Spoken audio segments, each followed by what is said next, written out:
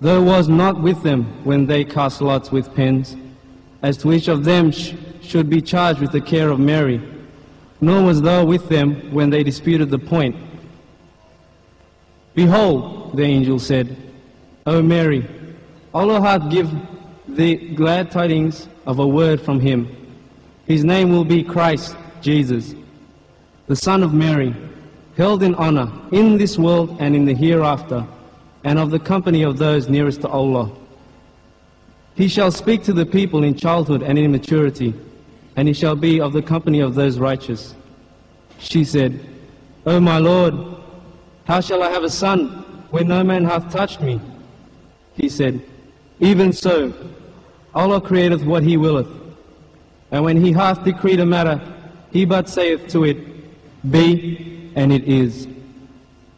Sadaqallahu Azim. Assalamu alaikum. Peace be upon to you all.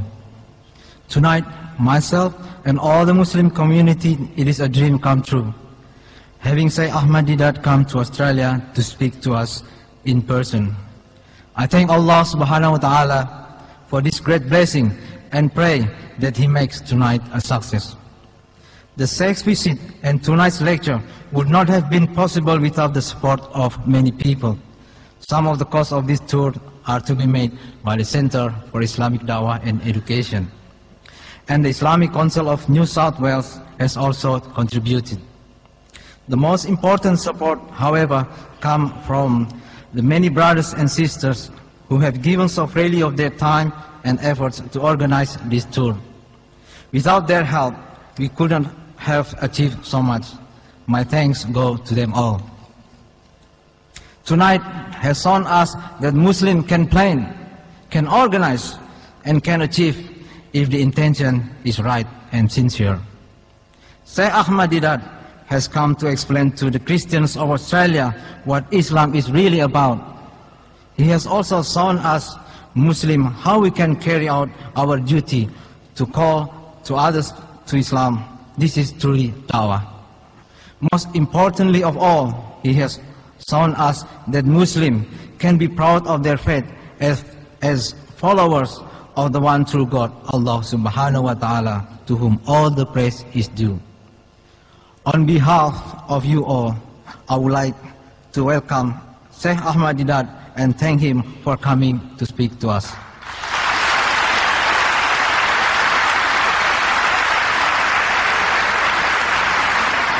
Ladies and gentlemen, brothers and sisters, please welcome Shaykh Ahmad Deedat.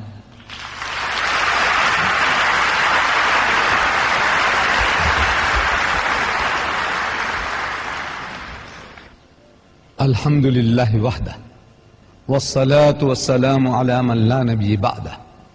Allahumma ya mufattihul abwab, wa ya musabbibul asbab, wa ya dalil al-hairin, tawakkaltu alayka ya rabbul alamin, wa ufawwidu amri ila Allah, inna Allah basirun bil ibad.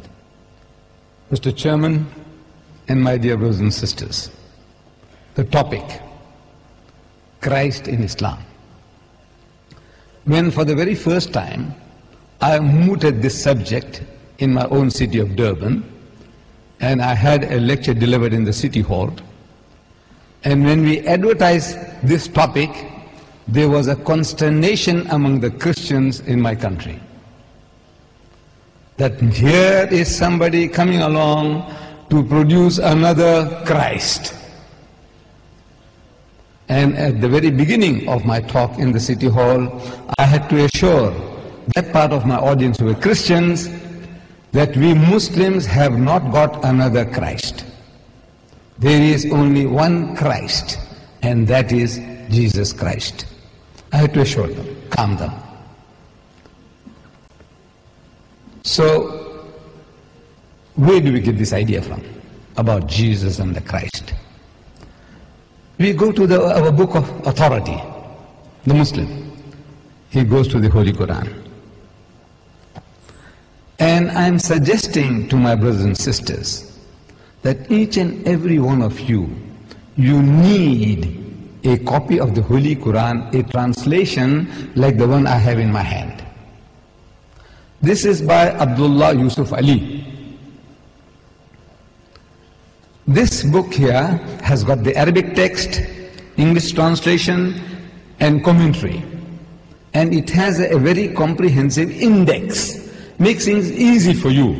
Anything that you want to know in this book of God, you have everything on your fingertips. You remember, on Friday, I gave a talk here. And I mentioned about Jesus. That Jesus is mentioned in this volume 500% more times than Muhammad sallallahu alaihi wasallam. Something unimaginable. You can't imagine. A man goes and writes a book and he keeps himself out of it. He's promoting Jesus. Jesus 500% more time than himself. Does it make sense? Which writer, which biographer, authority writer will do a thing like that? No. This is not his work.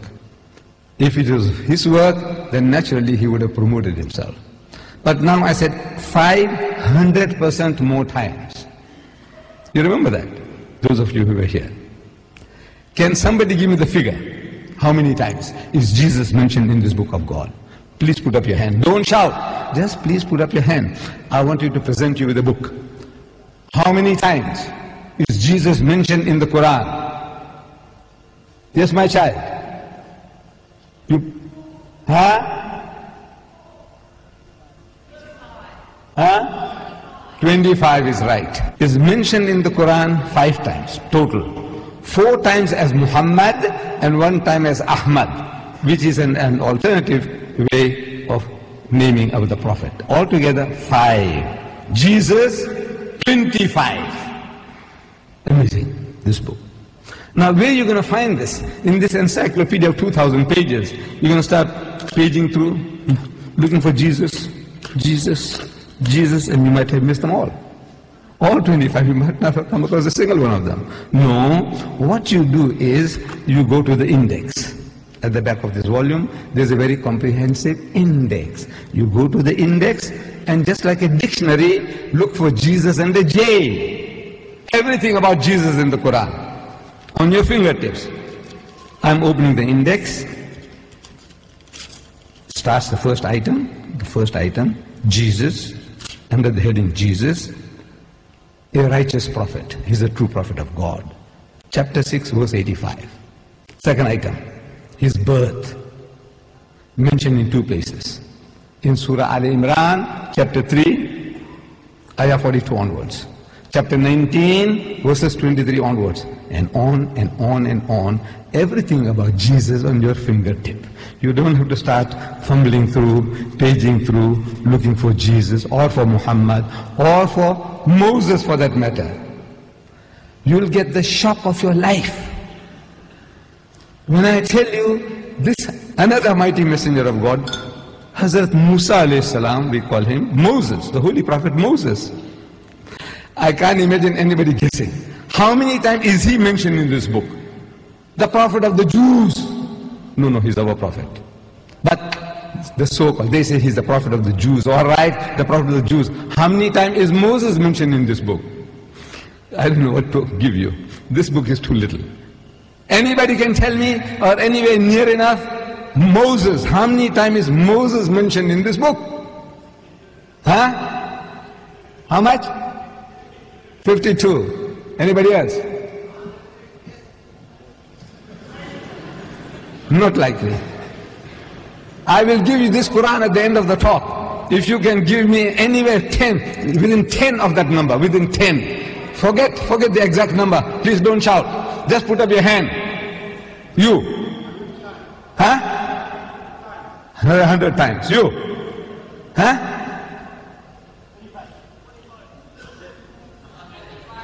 120. Come.